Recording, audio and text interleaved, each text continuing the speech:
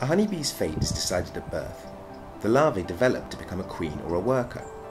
If you're born a queen, you get to rule the hive. But other insects are more flexible. For example, paper wasps and dinosaur ants are able to switch role from worker to queen at any point in their life. New research has uncovered the genetic basis of this flexibility. Researchers from the University of Bristol, the Babraham Institute and the Centre for Genomic Regulation studied the insects' behaviours to determine their roles.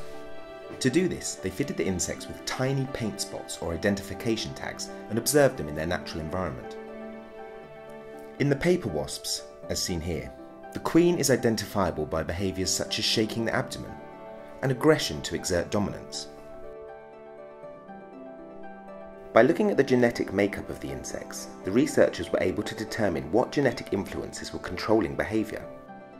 They found very little difference between the roles, which is surprising given that hundreds of genes are required to determine the difference between queens and workers in honeybees. The research suggests that there is no single master gene determining the role of these wasps and ants. Their behaviour is much more likely to be driven by a subtle network of genes, each exerting little effect compared to the complex regulatory networks found in honeybees.